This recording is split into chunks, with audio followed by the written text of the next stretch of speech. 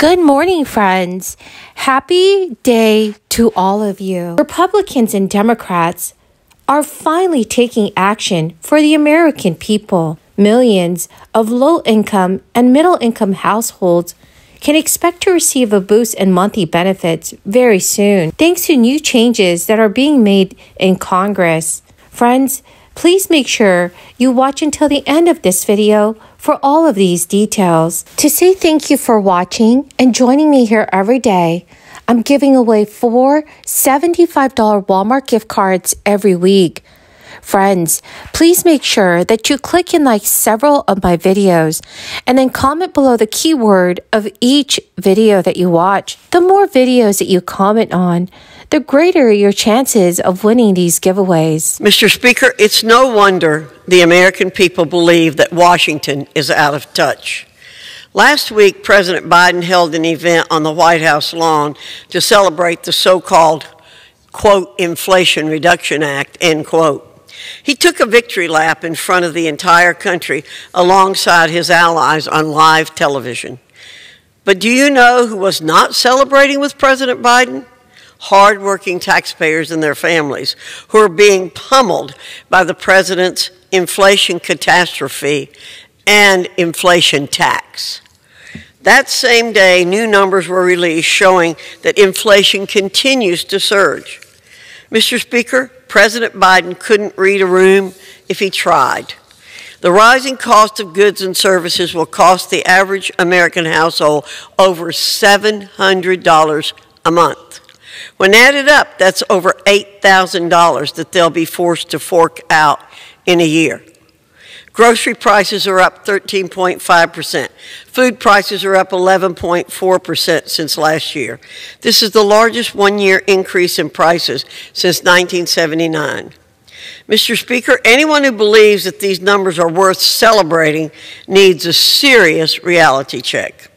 The Biden administration's fiscal irresponsibility put us in this mess, and come November, Republicans will be the ones to fix it. Here is some big news, friends.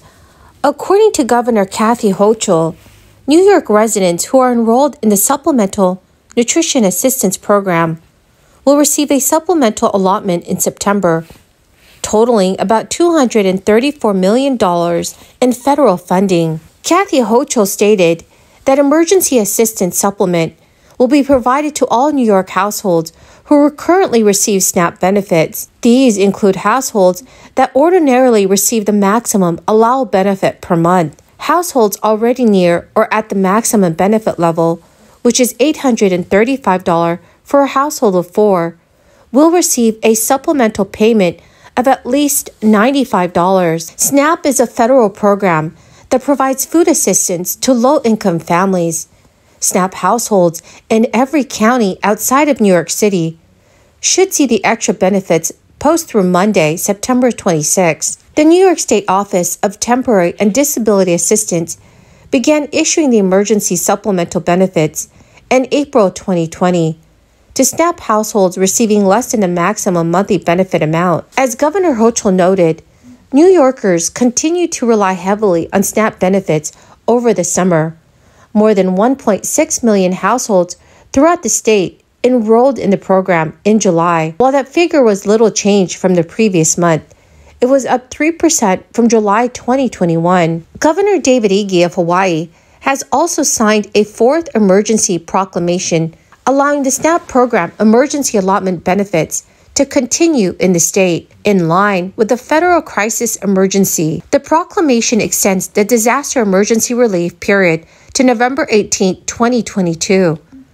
Governor Ige said in a news release, "Food insecurity is just one of the lingering effects of the crisis, and SNAP benefits provide Hawaii families with nutritious food. It is important to families to reach out so they can get the help they need." Governor David Ige has extended the emergency proclamation several times in March, May, and July due to a continued need for families in Hawaii to receive SNAP benefits since the start of the crisis. Millions of families continue to suffer from food insecurity due to the effects of the crisis, coupled with a continued increase in the cost of daily living including groceries, transportation, childcare, and utility costs, as record inflation rates climb along with unprecedented gas prices.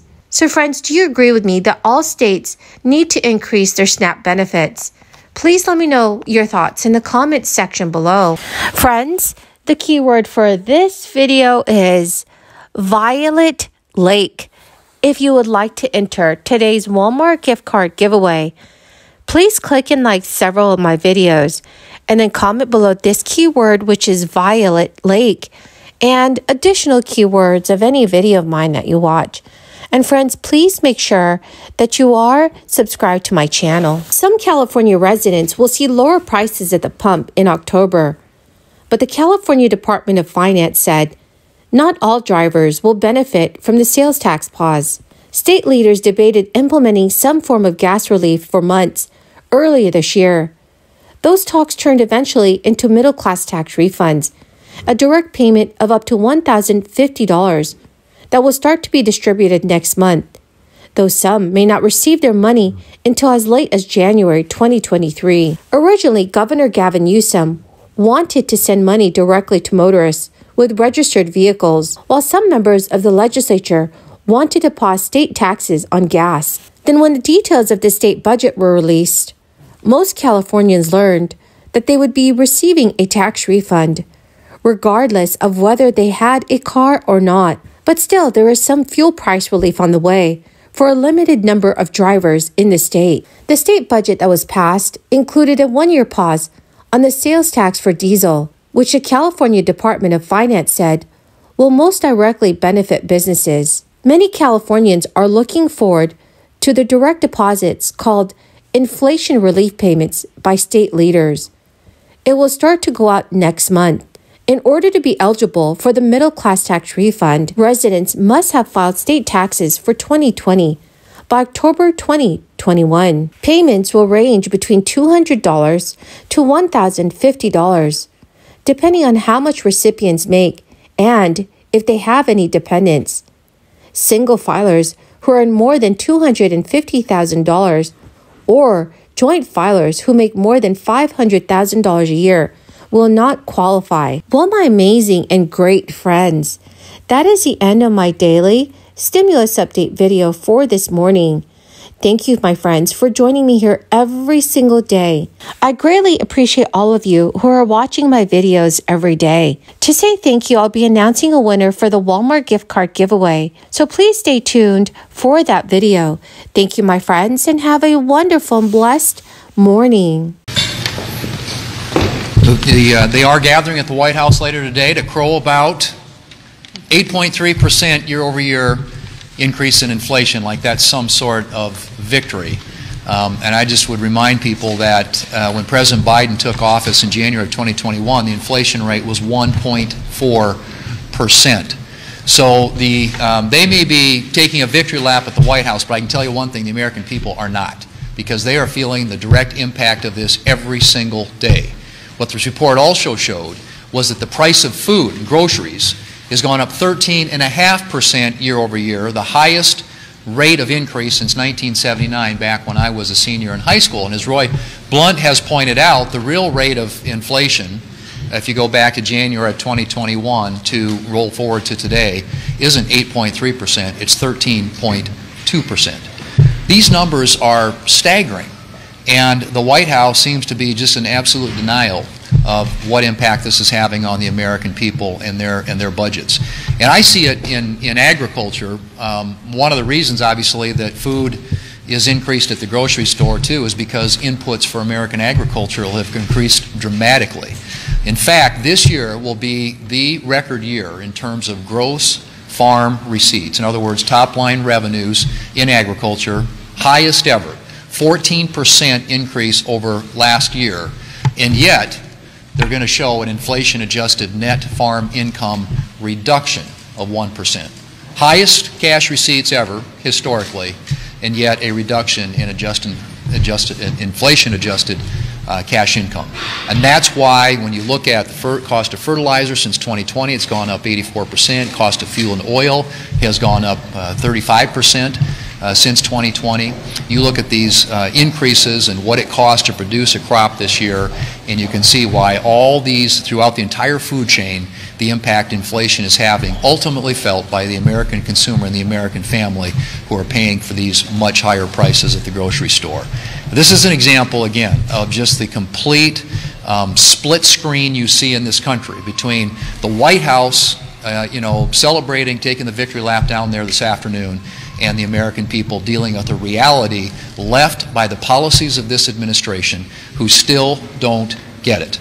They continue to celebrate the tax increases, the amount of spending they're doing, and inflation continues to choke the American people.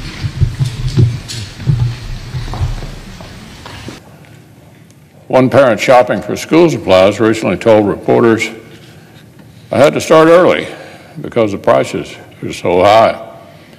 Being a parent, I wanted to give them the world. Sometimes I wish I could give them more.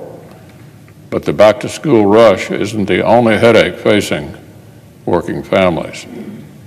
Since President Biden and this all-Democratic government took office, prices on grocery store essentials from meat to produce have seen double-digit percentage increases. Some household items, like furniture, are over 20% more expensive than they were on Inauguration Day.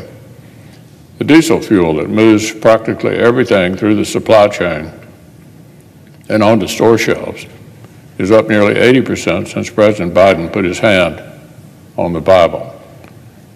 Households' electric bills are up an average of 20% since January of 2021. Commuting and running errands cost more, with gasoline up 70%. And as fall and winter approach, homes that burn fuel oil are set to be more than 75% more